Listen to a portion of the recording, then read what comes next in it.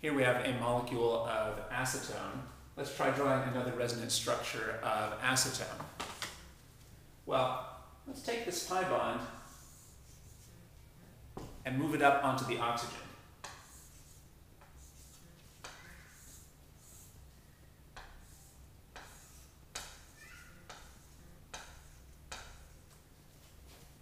So this pi bond is going to disappear, and instead we're going to take those two electrons and make them into a lone pair. A third lone pair on this oxygen. Now remember, the most important point is the charges. Well, you can see that the electrons are moving away from this bottom carbon, so the carbon must be becoming more positive. There's now a positive charge on this carbon, and the electrons are moving towards the oxygen. So this oxygen has become more negative.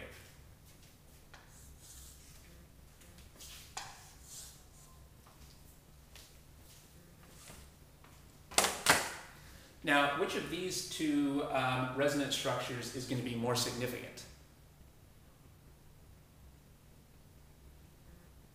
Well, there's a couple things that we can look at here. First of all, notice that in this picture there's no charges, and in this picture there's two charges. Well, are charges good or bad? It's crucial to understand that nature doesn't like charges. A molecule with charges is going to be less stable and less happy than a molecule without charges. So that would indicate that this is the more significant resonance structure. The fewer charges you have, the more significant you tend to be. Another problem with this resonance structure is that this carbon here does not have a complete octet anymore. If you actually count around the carbon, this carbon now only has 6 electrons around it. 2 from each sigma bond. So this carbon only has a sextet, not an octet. Well, we know that generally speaking, atoms prefer to have octets. That also tends to make this a less significant resonance structure. Now, again, that doesn't mean that it's totally insignificant. This is actually quite important. It's very important in understanding the characteristics of this molecule to draw this resonance structure. So when we say that this is less significant than the picture on the left, we don't mean that it's totally insignificant. This actually is significant, just not as significant as this molecule on the left.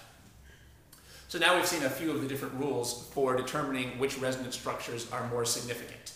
So the rules are, you'd like to avoid having charges. Resonance structures with fewer charges tend to be more significant.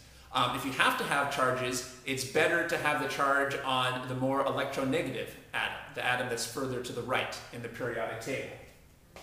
So we saw that example here. In this example, here we have a negative charge on the oxygen. That's more significant than putting the negative charge on the carbon. And also we've seen that a resonance structure with an incomplete octet is less significant. Now notice it's legal to have an incomplete octet. It just gives you less significance. Remember on the other side, remember that we saw that it's just invalid to have more than 8 electrons. You just can't draw a resonance structure with an element that has more than 8 electrons. There actually are a couple of exceptions to that, but we're not going to be covering those at this point in the videos. So for all the standard examples of resonance that you're going to see, it's just illegal and invalid to have an atom with more than 8 electrons. It's okay to have an atom with fewer than 8 electrons. That's legal, although it does tend to make that resonance structure less significant than a resonance structure with a full octet. So resonance structures with incomplete octets tend to be less significant, but resonance structures that have more than 8 electrons are just illegal and invalid.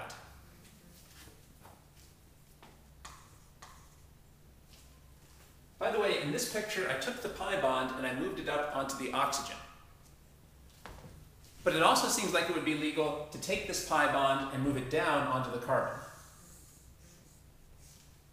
That would also be a legal move. What would the resonance structure look like then?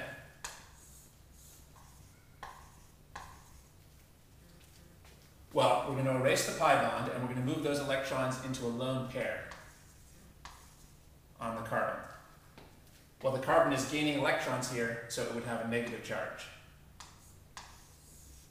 And the oxygen is losing the electrons in the pi bond. So the oxygen would have a positive charge. So this is another legal resonance structure. This is legal. We haven't broken any of the rules. However, this is so insignificant that it's not worth drawing. This picture is going to be so insignificant and have so little weight in determining the characteristics of acetone that it's not worth drawing. What's wrong with it? Well, of course, we have an incomplete octet on this oxygen. Here we have an incomplete octet. But we've seen that just because you have an incomplete octet, that by itself wouldn't make the molecule totally insignificant. This molecule, this resonance structure also had an incomplete octet, but it was still significant enough to be worth counting. So what's so terrible about this? Well, notice that here we're putting the negative charge on the less electronegative atom, the carbon, and we're putting a positive charge on the more electronegative atom. Well, that is going to be a highly unstable and unfavorable situation. It's much better to put the negative charge on the oxygen and the positive charge on the carbon, because we know that the oxygen is much more eager to gain electrons than the carbon. So again, this picture here is legal, it's valid, but it's so insignificant that there's no point drawing it when you write out the resonance structures. This is just going to mislead you about the characteristics of the molecule.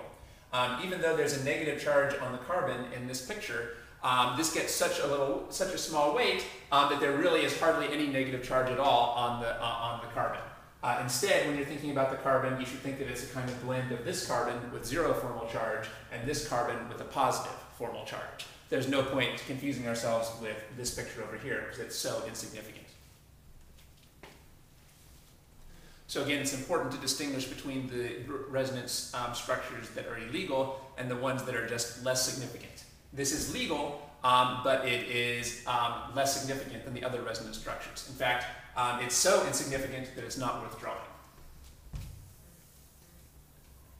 On the other hand, this resonance structure is less significant than this one over here because it has charges and an incomplete octet, but it still is worth drawing. It still has enough weight to be worth drawing because it's putting the charges on the atoms that are happier to have them. This oxygen is happier to have the negative and the carbon is happier to have the positive.